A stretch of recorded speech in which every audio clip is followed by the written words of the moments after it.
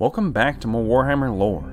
In today's video we will be delving back into the Skaven, but this time the focus will primarily be their military, including units, tactics, and command structure. Now in order to understand how and why they have developed certain tactics, we must look into why these nefarious machines, abominations, plagues, and assassins' poison daggers were invented in the first place. Now, we have covered a great deal of their units in previous lore videos, so see back to those for more information. In fact, I think I will link them in the description below. Now, very early in Skaven history, in fact, one could say nearly their first war, was with both man and dwarf. This happened at Kavzar, a now forgotten and ruined city in Telea. There, the Skaven embraced their base nature and washed over the stunted attackers in a great horde. This tactic is one that the Skaven embrace even to this day, and is generally the goal of any Skaven force to circumvent the cowardly nature of their troops. For Skaven receive greater courage in numbers, which roughly translates to more leadership if we think of it in both tabletop and Total War. However, this tactic was put to the test during the Great Migration, where the Skaven spread across the Warhammer world. Their very first fights were more than likely against the dwarf things of the mountain, as the great machine had punched a hole into the dwarven underway, which helped expedite the spread of the vermin. The dwarfs, having come full aware that not only do Skaven exist, but that they were a credible threat to their dwindling empire, began to amass in greater numbers to meet them in battle, as well as refortifying and even completely closing off passages into their caracs, as to funnel the vermin into a checkpoint, where their vast hordes' numbers meant very little, as the dwarfs could simply grind them into a pulp, their stamina more than a match for the numbers of unskilled fighters of the Thagaraki. This is when the first of what would become Clan Scryer would come into existence. You see, every Skaven wishes to dominate its brethren, and the best and easiest way to extort, kill, and bribe your way to the upper echelons of society is to form a clan, with which one can wield great amounts of power. For this reason, clans are made with a specific niche in mind, to differentiate them from the countless other clans, and ultimately give value and more prestige to the warlords of said clan. The dwarfs could not be broken by numbers alone, and so the beginnings of Clan Scryer began utilizing their surprising intellect and copious amounts of warpstone to supplement Skaven tactics. This is when the warplock Jezal was created, as well as many other infernal devices, which were adapted from dwarven technology. With these new weapons of war and the new burrowing beasts of Clan Moulder, tunnels could be quickly made, and small teams of specialized troops could be smuggled behind enemy lines, allowing the Skaven to pop up, hopefully, in their intended location, and harry the stunties from two sides, even within the narrow tunnels of the caracs. Of course, the dwarfs then became accustomed to this, and when a large force of Thagaraki was noticed, the dwarf things would pull back to the great halls of the lower deeps, and force the Skaven into a pitched battle, as the halls are so large that the dwarven siege equipment could be utilized. This led to many vast hordes being decimated, as they were not accustomed to swarming over the enemies in the tight quarters of tunnels, and this was more akin to what would be considered a surface battle, a way of fighting foreign to the Skaven completely at the time. But the Skaven are ever adaptable, and sometimes around this was when the great rat ogres came into being, capable of taking immense damage and breaking dwarven lines, as well as the more portable and quick warp grinders. This allowed the Skaven to claim victory over many dwarven throngs, and even caracs the dwarfs themselves thought would never fall. However, the next challenge would result in many further nefarious inventions. Crack 8 Peaks, or as the Skaven know it, the City of Pillars, was the second largest dwarven hold in the Kara's Encore.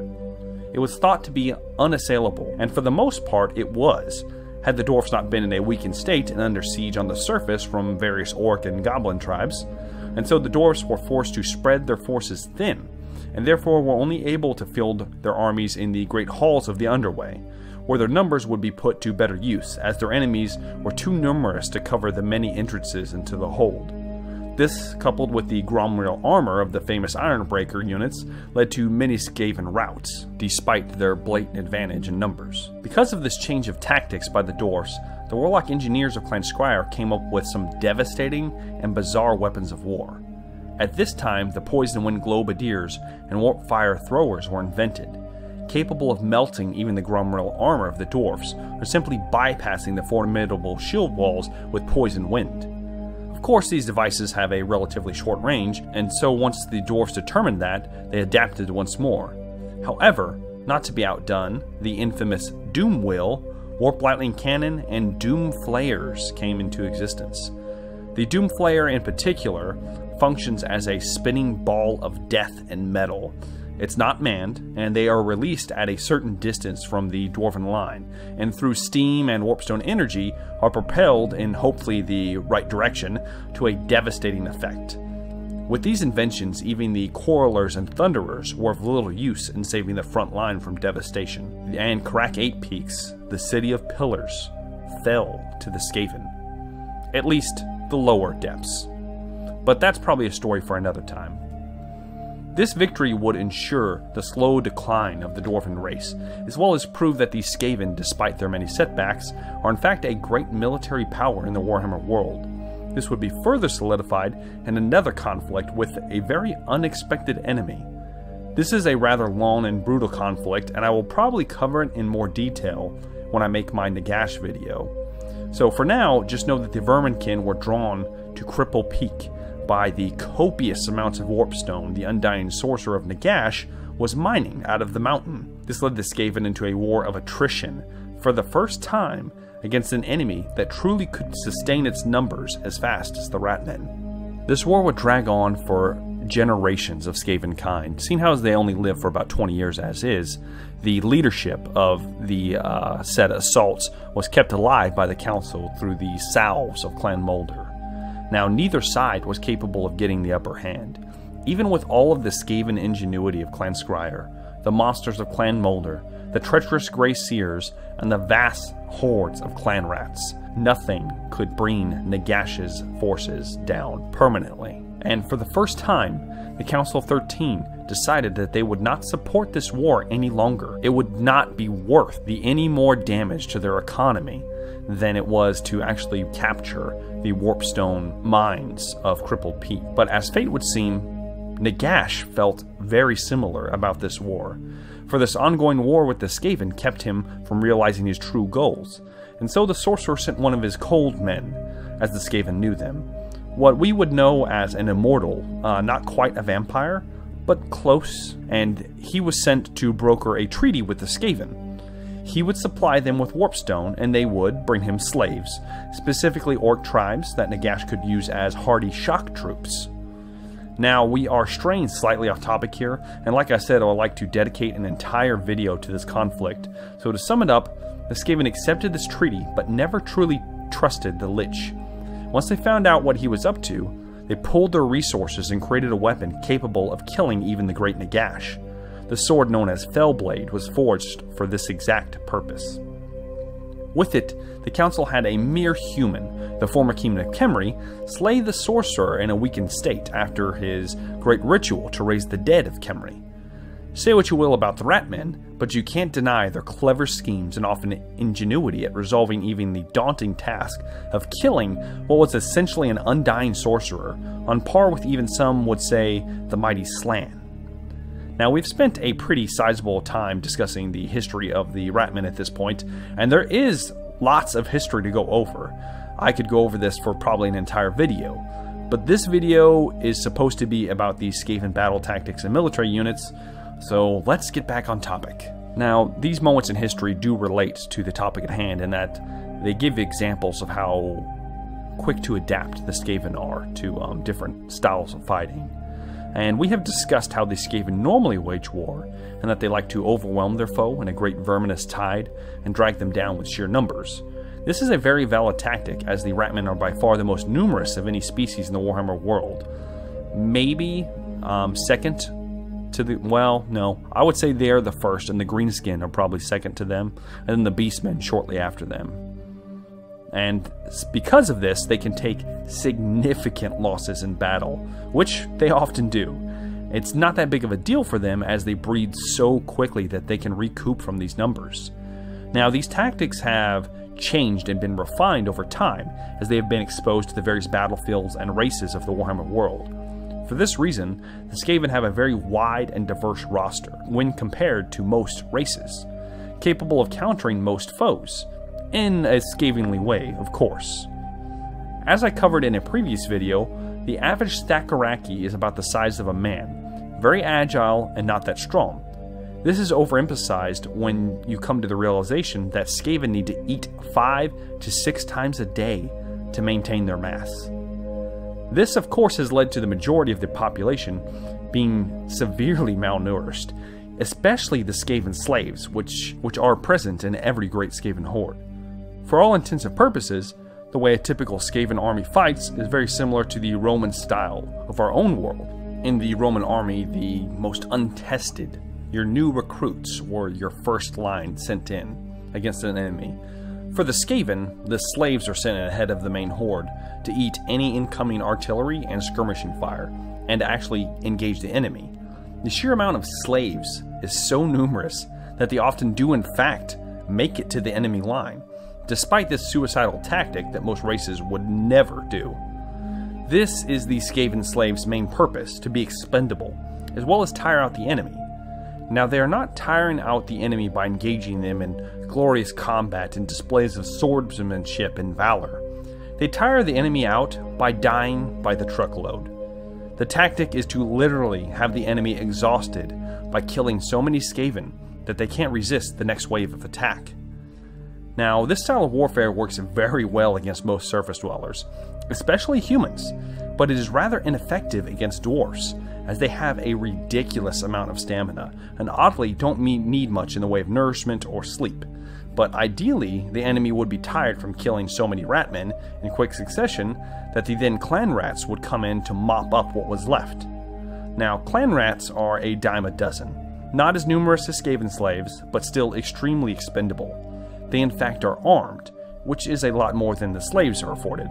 However, they undergo very little actual training, and they also proceed to tire their enemy out, which leads to the final wave being the elite Storm Vermin, the most well-armed and well-trained of the Skaven. In this way, the warlords assure that their best and most valuable troops are kept from harm's way, while the most expendable and useless do all the actual work.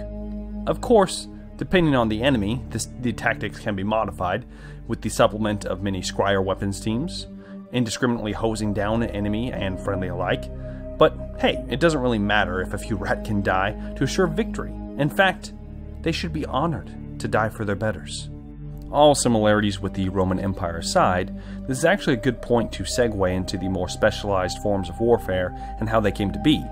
I did mention earlier that the Skaven form clans around a particular niche.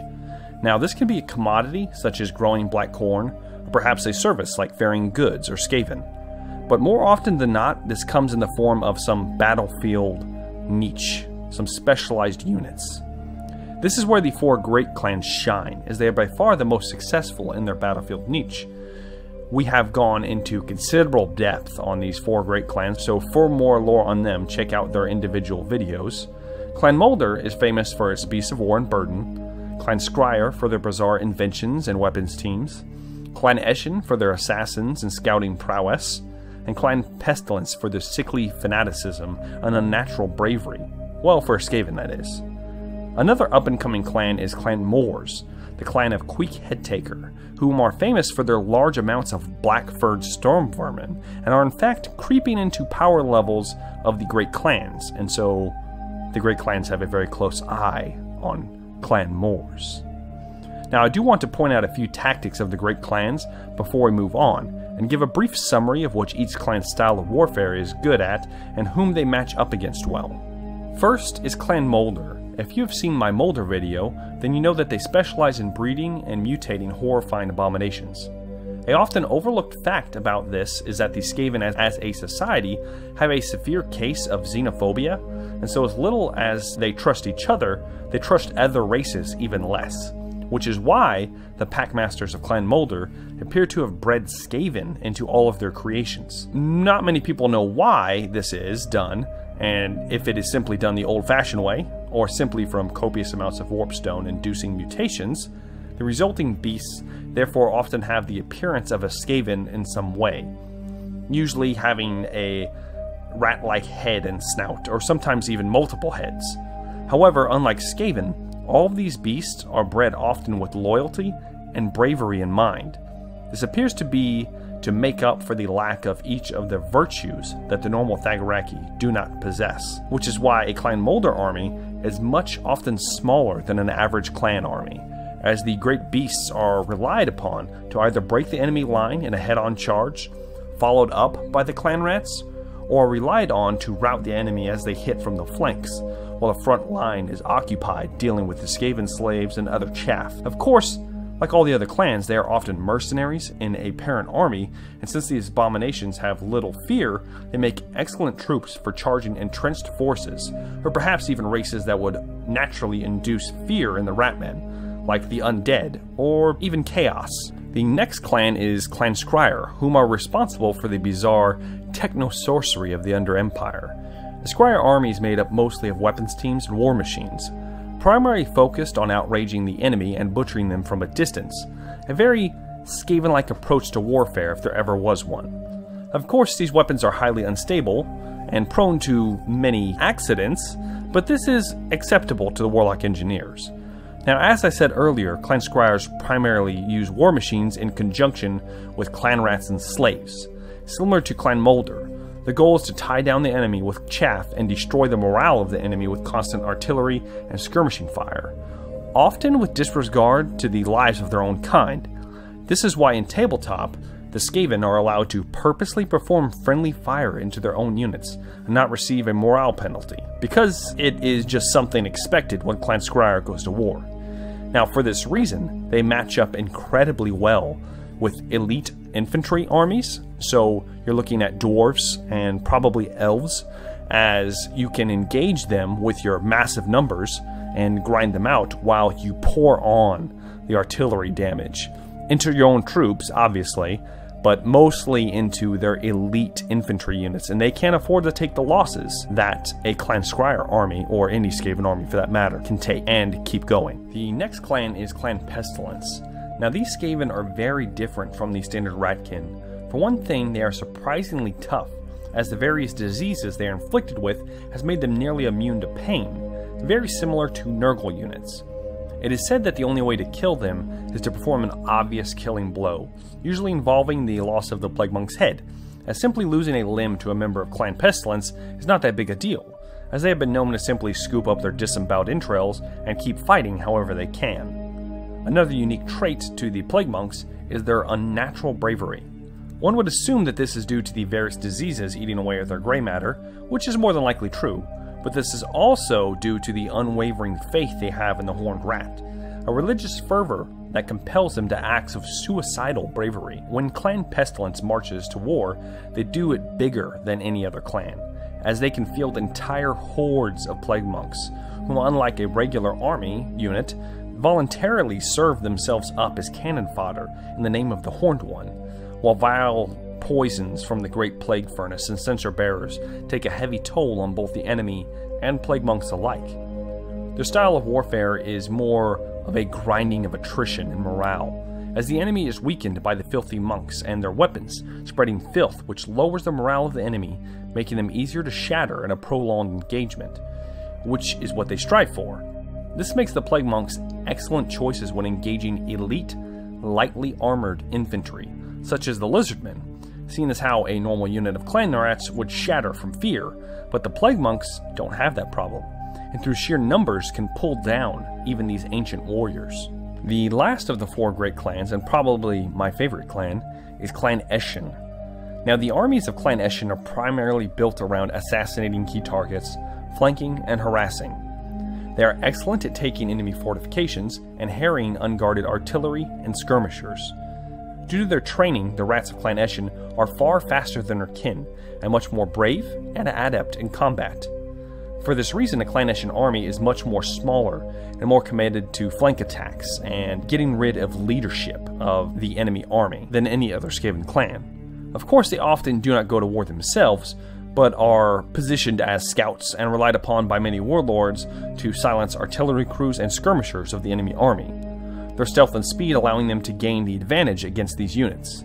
Of course, they aren't bad in a straight-up fight, but their limited numbers mean that they cannot field their assassins and trainees as frontline troops. Instead, much like Mulder and Scryer, they rely on slaves and their own unique clan rats to hold the line, while the main killing force of the army pursues the flanks. Now, Clan Ashen will be very good against fighting pretty much any enemy. They can adapt to any enemy whatsoever. They have different skills for each race in the Warhammer world. They always rely on silence, but I think their primary advantage is taking fortifications. So if you're sieging a settlement, you want Eshin assassins and night runners and gutter runners scaling the walls and sowing discord in the back lines. That's what they're good for. They're good for getting into the back lines and quickly and quietly dispatching those units that can just damage you so much. And so that's what their main purpose is on the battlefield. Now we have finally covered enough to get into the Skaven roster and how it could be possibly used in Total War. We've covered many of these units in the Great Clan videos, so for the most part I will be mentioning them and then going over the final roster towards the end of the video. Skaven slaves are also known as slave rats or clan rat slaves, and are mostly lowly individuals of the Skaven race. Standing a stunted 4 feet tall, Skaven slaves form the largest bulk of the Skaven swollen population. They are usually born in this manner, barely holding out through a cruel, abused childhood and being of little value, simply shoved into forced labor. Living past many than a handful of years is quite a cursed accomplishment. Skaven slaves are also always swelling with captured or defeated clan rats, demoted in their loss and shoved into the lowly ranks. Almost all slaves die as slaves. The entire infrastructure of the Under Empire is run by slave labor.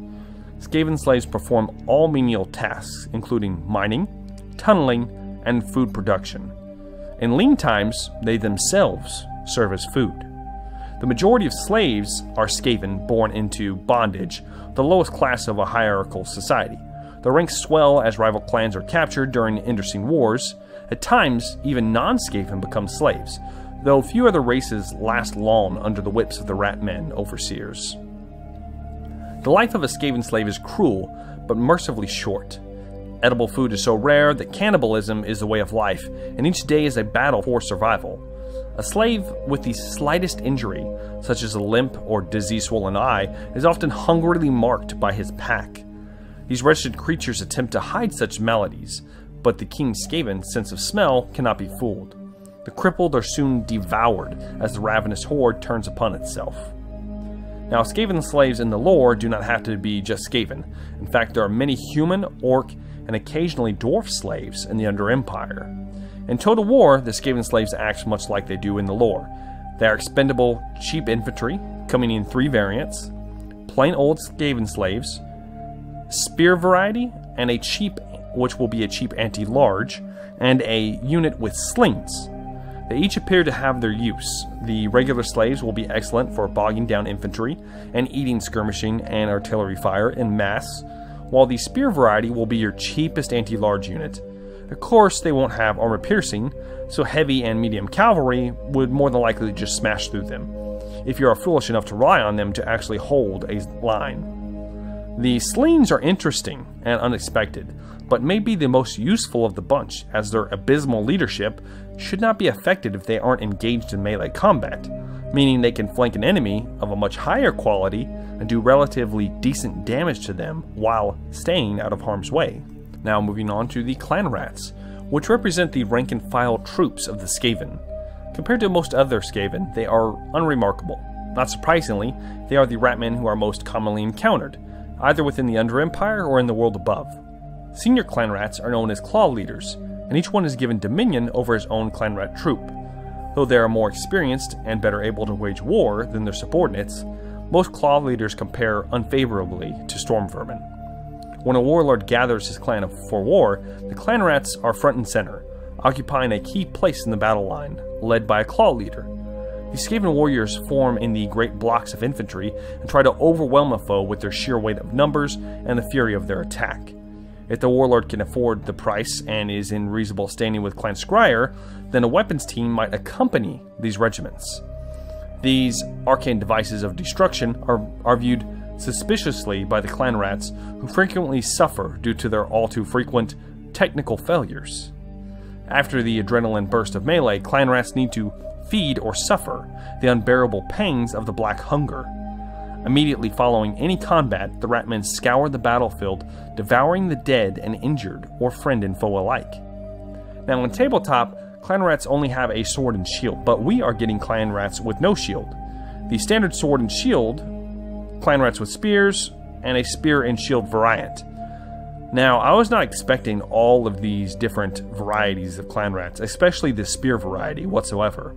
They don't exist in tabletop, from what I've been able to study, but there are brief instances in the lore where spears are mentioned being used in battle by the Skaven. This of course is being done to give the Skaven a better anti-large contingent in their roster, as large creatures and cavalry are one of the biggest weaknesses of the Skaven race. With the spear clan rats, we now will have a way besides the halberd storm vermins to get in that anti-large component to make them a more viable race in the Total War Warhammer. Moving on to the storm vermin, which are the black-furred elite of Skaven military might. They are, to an individual, larger than the average Skaven, well-muscled, and proficient in the use of various weapons and armor. They are aggressive by nature and are given to overt displays of prowess in order to intimidate those around them. Like the Grey Seers, their future is determined at the time of their birth, for only a Skaven with black fur are elevated to the ranks of storm vermin. As such, there is a certain air of ego shared together by all storm vermin that is lacking in other Skaven groups. Of course, this camaraderie will only stretch so far. Storm vermin are constantly on the lookout for any weakness in their peers, and those who show such flaws will be mercilessly cut down by their brothers. Position in the ranks of the storm vermin is achieved through a series of duels, though it occasionally falls on the last remaining survivor of a unit to take command. These officers, known as Fang Leaders, are some of the deadliest storm vermin of all. Storm vermin regiments are outfitted with the best spoils of war in the clan's armory, and their duties may include forming a retinue or bodyguard for anyone from a minor chieftain to the mighty ruling clan warlord himself.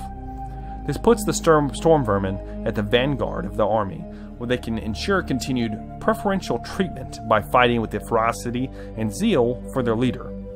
Most warlord clans maintain the unwritten law that the first feed after a battle belongs to the storm vermin. Those who dare feast before their proper station are often openly attacked by the elite Skaven warriors, who take any opportunity to violently demonstrate their favored status.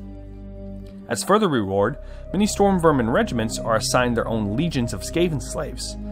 These lackeys see to the comfort and needs of their masters. On the battlefield, the storm vermin normally form the bodyguard of warlords and the Grey Seers. Now, we are receiving the storm vermin in Total War, but we are getting them in a somewhat unexpected variety. In tabletop, this unit is only equipped with halberds, and traditionally in lore, that is one of the ways that they are set apart from other Skaven. However, in some of the older, and I mean really old army books, there are mention of storm vermin with swords and shields, and so we are getting both the halberd and sword and shield versions in the Total War Warhammer. They are obviously the only heavily armored infantry the Skaven have, and will function as their elite troops. Though they will have greater numbers than most elite infantry, as fitting of Skaven in general, they will be more akin to greatswords of the Empire in strength, meaning that they are elite infantry but will not match up well against factions such as Chaos Warriors or Dwarfs, which would easily win a fight against Storm Vermin, but they would at least slow them down faster than any of your other Skaven infantry. Now, the rest of the infantry roster we have covered in previous videos, so for more details on those, go see those videos. The rest of the tabletop roster that fills out the Skaven infantry, in addition to the units we just covered, are Plague Monks, Censer Bearers, Night Runners, Gutter Runners, and Packmasters. We are getting all of these with the exception of the Packmaster in Total War Warhammer, which unfortunately are missing. Now we will be moving into Clan Scryer territory with the mini weapons teams. There are Poisonwind Globadiers, Warplock Jezails, the Warpfire Thrower, the Rattling Gun, Poisonwind Mortar, the Warp Grinder, and the Doom Flayer. While the Doom Flayer might be considered artillery, I think it more fits into this category since they tend to have more units than typical artillery. See my Scryer video for details into these units and more. And now we are not receiving the Warp-like Jeziles, the Doomflayers, or the Poison Wind Mortar as of right now. But I do suspect that they will be very likely added in any future DLC, which then leads us into the actual artillery in the Warp Lightning Cannon, Plague Claw Catapult, the Doom Wheel, the Plague Furnace, and the Screaming Bell. Now oddly, all of these units, all these artillery units made the cut for the initial roster, much to my surprise. The Skaven are truly going to be a powerhouse when it comes to war machines, as they have probably some of the coolest and most useful units in Warhammer, in my opinion. Then we move into the Clan Molder territory in the War Beasts. These include the Giant Rats, Rat Ogres, Wolf Rats, and the Hell Pit Abominations, which the Skaven use in war to make up for their cowardly nature, as all but the Giant Rats have relatively high leadership for Skaven units, though not exactly the smartest of animals. Shockingly, we are in fact getting the Hell Pit Abomination and the Rat Ogres, not surprisingly. However, I was hoping for the Wolf Rats, and I just don't understand why they weren't added as a fast light cavalry to the roster. We are getting all of the hero units available to the Skaven, with the exception of the Packmaster. So that means we are getting the Warlock Engineers as a pseudo-casting skirmishing unit. We are getting Eshin Assassins as assassins, obviously, and Plague Priest as a caster unit. Now we will be seeing Grey Seers, but they can only be lords or generals of your armies, as well as the standard warlord. Your only other option being the old-fashioned Skaven warlord, as I said, to close out the entire roster. Now there is no mention of Vermin Lords as of yet, and besides, if we do get Vermin Lords, I suspect they will be a elite hero, almost, kind of like the Green Knight. And in tabletop, they're not allowed to lead your armies anyway, so I don't think that they will ever be a general type unit. Now, as a quick recap to cover what we are getting in Total War Warhammer, I'm going to read their entire roster.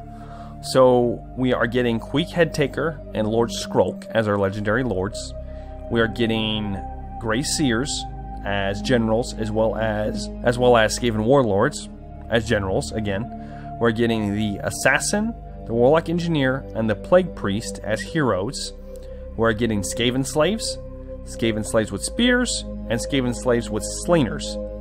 Then we are getting Clan Rats with shields, Clan Rats with spears, Clan Rats with spears and shields, and Storm Vermin with halberds, and then Storm Vermin with sword and shields. We are also getting the Plague Monks, the Plague Monk Censer Bearers, Night Runners with slings, Gutter Runners with poison, Gutter Runners with slings, Gutter Runners with slings and poison, and then we are getting the infamous Death Runners. See my Ishin video for them. Very cool unit. We are getting the Warp Fire Thrower, Poison Wind Globadiers, Death Globe Bombardiers, which are a upgraded version of Poison Wind Globadiers, confirmed.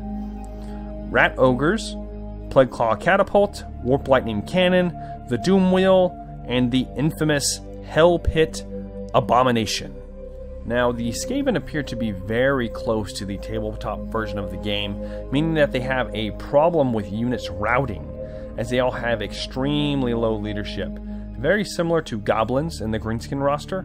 In fact, they even have a faction trait that when they break, they actually increase in speed to get away from the enemy and reform, meaning that when you're fighting Skaven, you often will have to either pursue them to the ends of Earth, or you will have to fight them multiple times. There are a very diverse and flexible army with lots of tools to deal with various other races. Going up against dwarfs, bring monsters and artillery. Going up against lizardmen, bring anti-large contingents and fast-moving skirmishers, and simply swarm over anyone who stands in your way.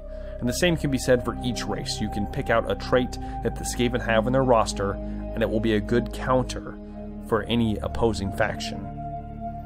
Now, with that said, guys, I am finally closing out this military roster and tactics video.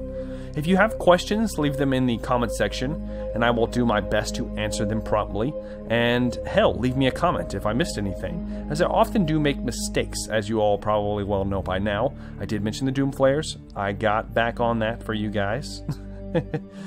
But if you have stuck with me for this long, thank you for watching. I appreciate all of the support for the lore vids, guys, and I will be posting a schedule, which I already posted, says schedule, and I probably have needed to make this for a while, so it's just going to give you an ideas of what to expect from me content-wise if you want to check it out. So thanks for watching, and make sure to like and subscribe to keep up with the channel and all future lore vids, guys.